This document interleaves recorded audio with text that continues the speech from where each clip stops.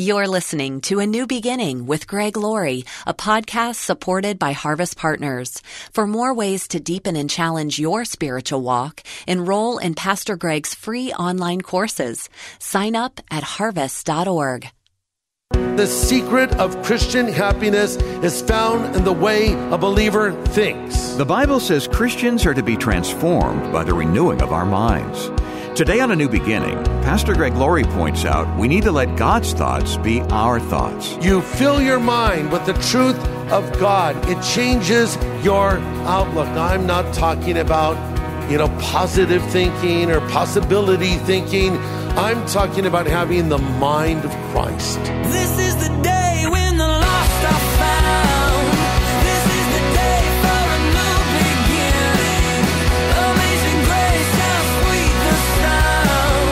Again you hear all the angels are singing. This is the day when life begins. One of the classic kids' books is called Alexander and the Terrible, Horrible, No Good, Very Bad Day. How's that for a title? Does the Lord ever have a terrible, horrible, no good, very bad day? Wouldn't think so. Can we say the same thing? How can we begin to let God's thoughts permeate ours? Well, that's one of the things we'll discuss today here on A New Beginning, as Pastor Greg presents the first message in a new series called Happiness, based on Paul's words in Philippians.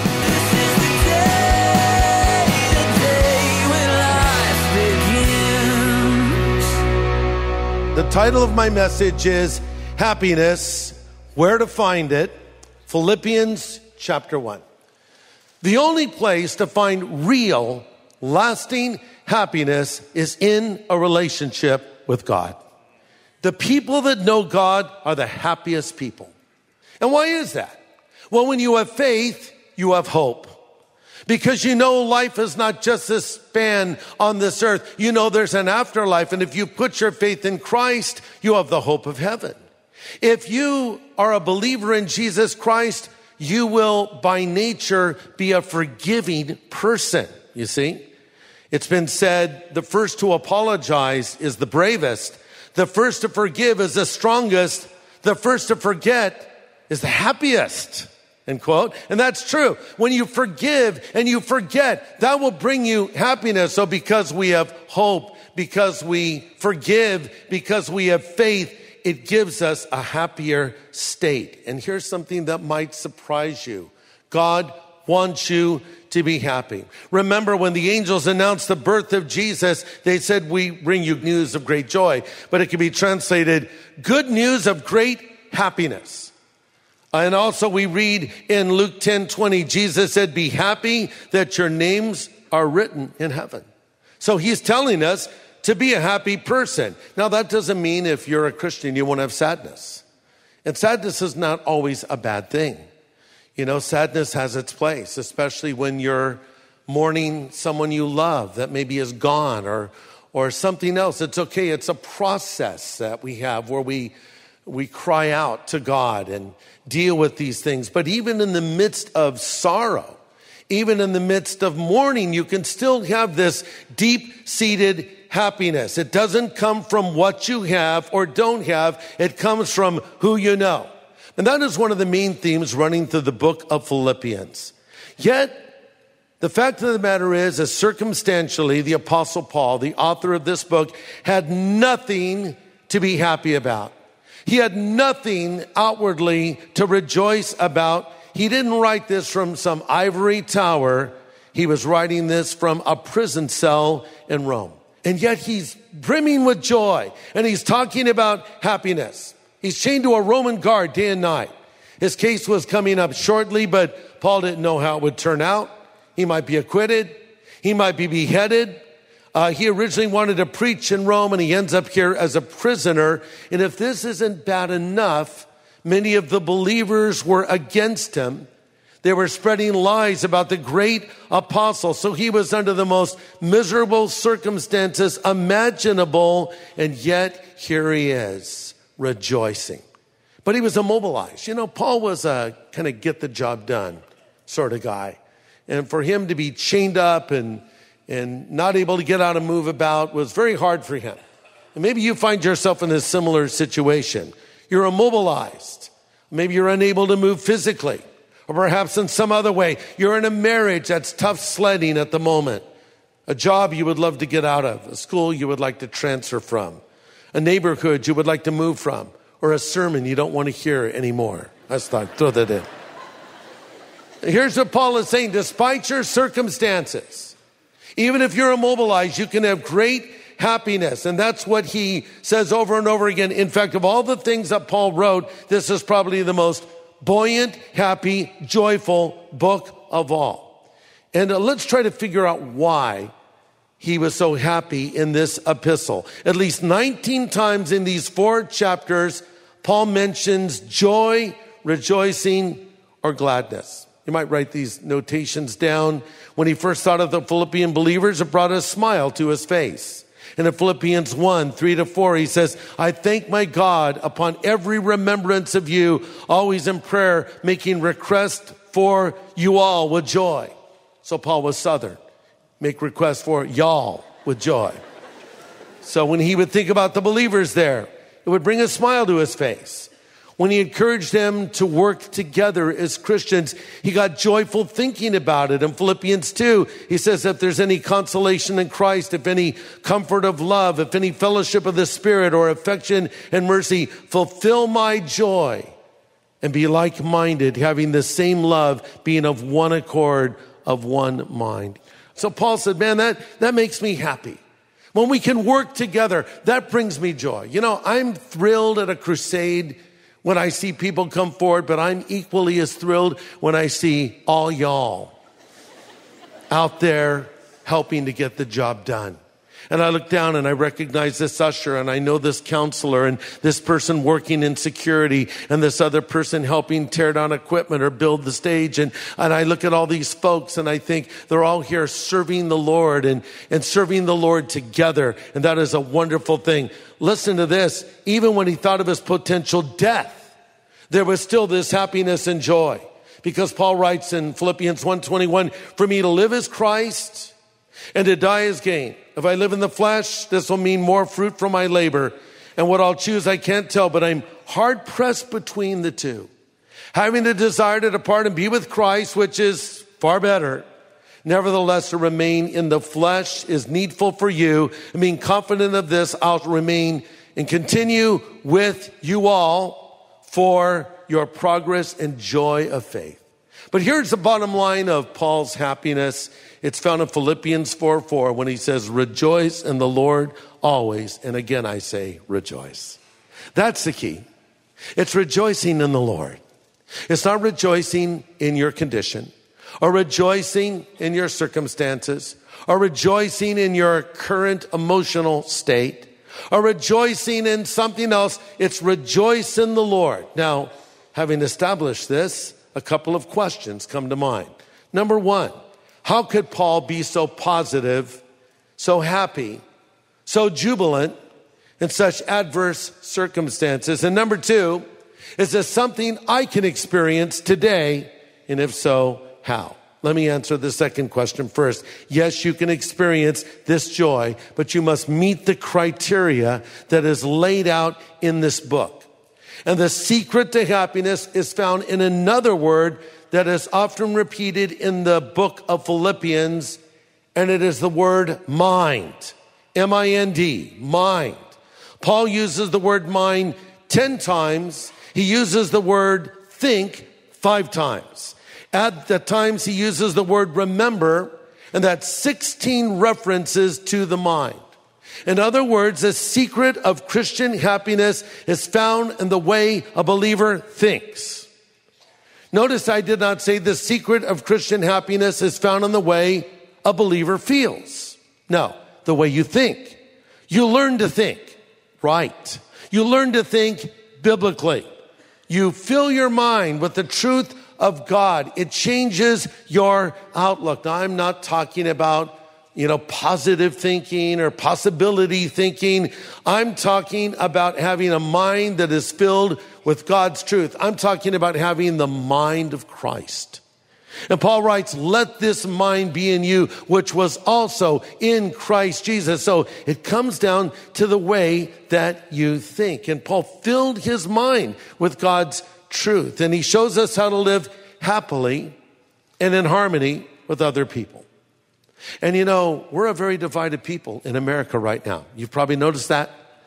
I mean, I don't know that we've ever been more divided, or if we have been, I don't know that it was much worse than it is today. This is just incredible how many divisions there are. And Paul's telling us how to come together. Those barriers can be overcome in Jesus Christ as we love and pray and serve the Lord together. And the book of Philippians shows us how. But first, we must learn how to think biblically. Because listen, you're always going to find someone or something to blame for your sour and bitter outlook on life. Well, the reason I'm the way that I am is because this person did this to me. That person did that. This boss did that. That pastor did that. This other person said this. You know, there has to come a point where you realize you just have to stop blaming people. It comes down to this: the troubles between man and man or man and woman is really the trouble within man himself. The person who is in conflict with himself generally is in conflict with everyone else. So I just need to get right with God. I need to forgive those that have wronged me. And I need to start thinking biblically. And then I will discover true and lasting happiness. So it starts with getting right with the Lord. Pastor Greg has some good encouragement for all of us who believe in the Lord, but are what you might call believers under construction. That's coming up in a moment. We really enjoy hearing when Pastor Greg's teaching and preaching touches lives. Pastor Greg, I came across your YouTube channel this past Friday. I spent most of the weekend listening to your messages. I'm now listening to your podcast, and I can't tell you how great it is to have found you. I love your messages, and they are helping me daily with my understanding of Christ and the Bible. I would say I've been a Christian for most of my life, but I've found it hard to let go of the world and my selfish desires. At 51 years of age, I'm finally understanding what it means to have a relationship with Christ. I'm married. I have 2 children who just graduated from high school, and I also desire for my wife and kids to dial into your messages because they need it too. Thank you so much for all you're doing. It's a blessing to know that listeners are hearing these messages and God is using His Word to touch individuals and families. How have Pastor Greg's studies impacted your life? Would you let him know? Drop an email to greg@harvest.org. That's greg@harvest.org. Well, today, Pastor Greg is presenting a message called Happiness, Where to Find It, based on Paul's words in the New Testament book of Philippians. Let's continue. Grab your Bible or your phone or your tablet device. Or if the person sitting in front of you has Philippians 1 tattooed on their head, you can read that. Philippians 1, we're going to read verses 1 to 6. Paul and Timothy, bondservants of Jesus Christ, to all the saints in Christ Jesus who are in Philippi, with the bishops and deacons, grace to you and peace from God our Father and from the Lord Jesus Christ. I thank my God upon every remembrance of you, always in every prayer of mine, making request for you all with joy, for your fellowship in the gospel from the first day until now, being confident of this very thing, that he who has begun a good work in you will complete it unto the day of Jesus Christ. We'll stop there. Let's start with verse 1. To the saints in Christ Jesus who are in Philippi. You know, it's very easy when we read epistles to sort of skip over the opening statements as though they have no relevance to us. But we don't want to do that because really Paul gives us the door to the life of happiness. You must be one of the saints. So if you want to be happy, be a saint. Oh, well, that leaves me out. I'm not Mother Teresa, you know. I'm a sinner. Yeah, I know that. We're all sinners, but you have to understand what the word saint means. It's an interchangeable word with the word believer. How many of you are believers in Jesus Christ? Raise your hand up. I herefore saint all of you. See, but I didn't even need to do that. You're already saints. If you're a believer, you're a saint. If you're a saint, you're a believer. In fact, we read when the Lord told Ananias to go pray for the newly converted Saul of Tarsus, later to become the Apostle Paul. Ananias responded, Lord, I've heard how much harm this man did to your saints in Jerusalem. Remember, Paul would chase down Christians and arrest them and sometimes even murder them. He presided over the death of the first martyr of the church, Stephen. But the reference is to the saints. So if you're in Christ Jesus, you are a saint. But notice, it's a saint in Christ Jesus. In Christ Jesus. Believers are not saints because they're perfect. Believers are saints because they're in Christ. And Jesus imputes his righteousness to them as a result. Listen to me. I am a righteous man. Well, I don't know, Greg. I've seen you drive. Yeah. Listen, I'm not righteous because of what I do. I'm righteous because of what he has done for me, and he's put his righteousness into my spiritual bank account, so to speak. That's called being justified. I'm positionally righteous. Now, living it out, that's another story. That's where the word sanctification comes in. You ever heard that word?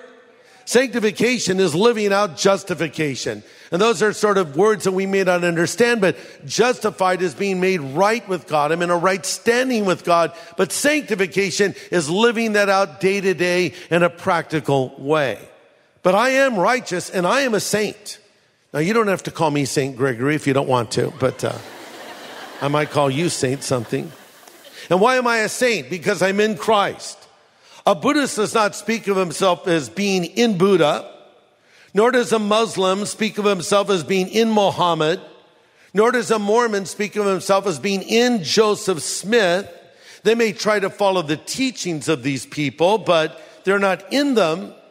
But a Christian is a saint because he's in Christ. In Christ.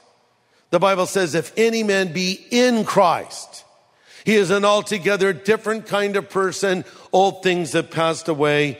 Everything becomes fresh and new. So I bring this up for this reason.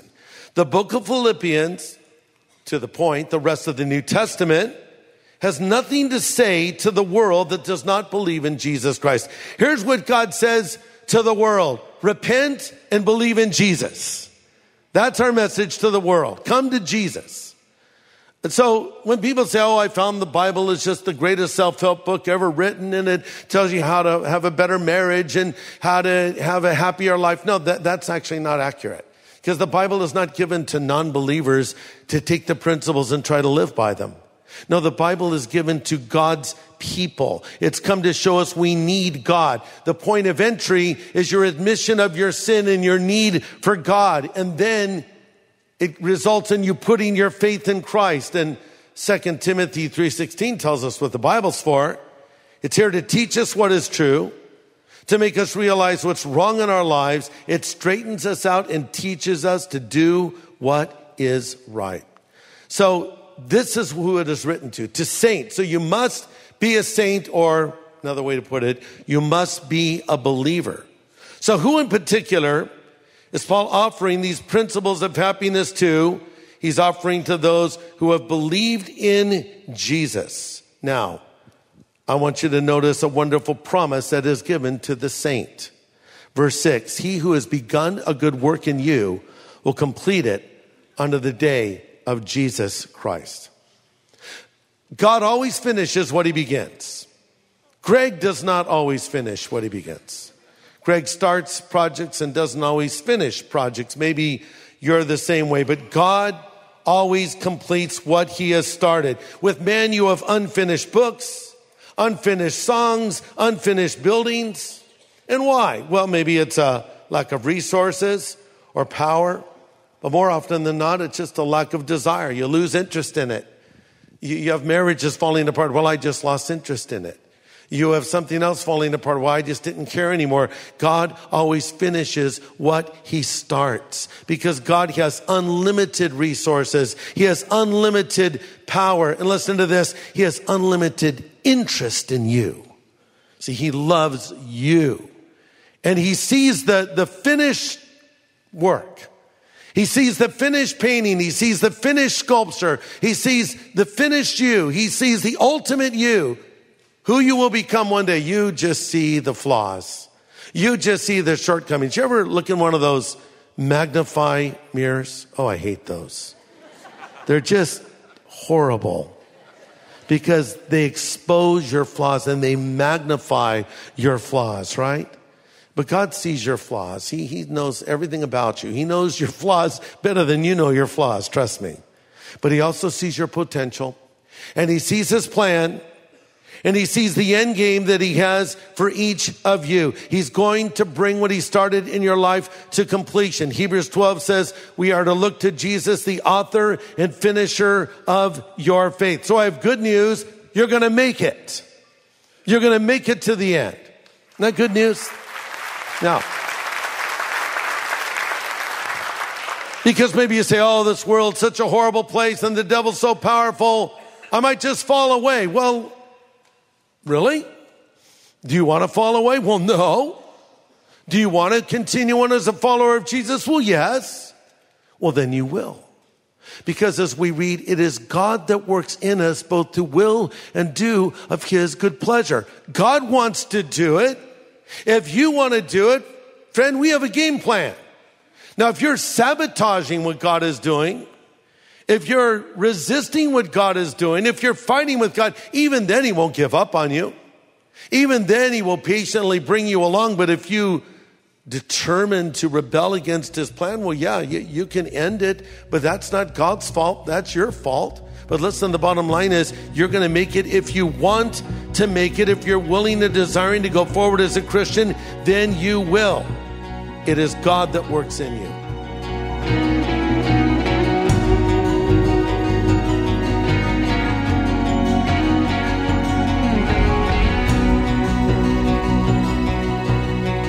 Today on A New Beginning, Pastor Greg Laurie pointing out how God will continue his work in us until it's completed. And there's even more good news coming as Pastor Greg continues his series from Philippians called simply Happiness. Well, Pastor Greg, let me ask you, what do we do in those times when the bottom just absolutely falls out of our lives? And we wonder if maybe God wasn't paying attention. Yeah. If he was paying attention, how would he let that happen? Help us think through those moments of crisis. Right. Well, let's pull the camera back and get the big picture. Our life has a beginning, a middle, and an end. God created us to walk with him and to know him.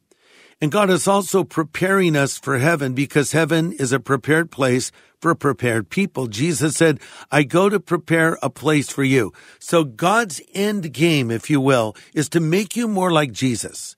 You know, we often quote Romans 8:28 in times of crisis, but we forget there's a verse that follows. So Romans 8:28 says, for we know that all things work together for good of those that love God and are the called according to his purpose. But then verse 29 says, for whom he called, he also did foreknow to be conformed into the image of his own dear son. So sometimes when we isolate Romans 8:28, we come to the conclusion of, oh, well, this is a bad thing. God will make it into a good thing. That's not what the promise says. It says he'll cause all things to work together for good. But what is the ultimate good? The removal of our problem? No. The ultimate good is to be more like Jesus. So God has either done what is happening in your life, or he has allowed it for his purposes. So that is the moment we must learn to trust him. And speaking of trusting him, here's a family who has trusted God through great difficulty, not only losing many family members in a short period of time, but losing the real matriarch of their family, their mother, and the wife of Tony Evans. I'm talking about Lois Evans, and I'm talking about the Evans family. Tony is the dad, and we have Crystal, Priscilla, Anthony, and Jonathan, all of them walking with the Lord. That's a real tribute to not only Tony, but especially to Lois. And the title of this book is Divine Disruption. What's really unique about this book, Dave, is the whole family chimed in and participated and contributed to it. And this is a book that brings hope and encouragement. It's subtitled, Holding On to Faith When Life Breaks Your Heart. Maybe I'm talking to somebody right now who has a broken heart. It makes no sense what has happened to you. And you're wondering, as Dave mentioned earlier, is God paying attention? The answer is yes, he is. Because as I've often said, the word oops is not in God's vocabulary. God's at work in your life. But let me share this book with you, which will offer you a biblical perspective and honest words of encouragement. I say honest because the Evans family is candid as they discuss what it's like to lose someone as important as their mother. And Tony, speaking of losing his wife, but really, do we really lose someone when we know where they are? They all know that she's in heaven. They know they'll see her again. And that is the hope of the Christian. Let me send you this book, Divine Disruption, for your gift of any size. And whatever you send will be used to help us continue to bring the gospel to people that need to hear it and to bring words of hope to those who are feeling hopeless. Yeah, that's right. It's such an important resource for those who are facing these kinds of emotional challenges right now. Get this book for yourself or give it to someone you know who could use this biblical encouragement. Again, it's called Divine Disruption. And we'll send a copy your way to say thank you for your donation to help us continue these daily studies here on A New Beginning. We're completely listener-supported, and we so much appreciate those who partner with us. And we hope you'll contact us soon. We'll only be able to mention this a short time longer. You can call us at 1-800-821-3300. That's a 24/7 phone number, 1-800-821-3300. Or write A New Beginning, Box 4000, Riverside, California, 92514. Or go online to harvest.org. Well, next time, Pastor Greg has more insights for us on where we can find real, lasting happiness. The kind of happiness only the Lord can provide. Join us here on A New Beginning with pastor and Bible teacher Greg Laurie.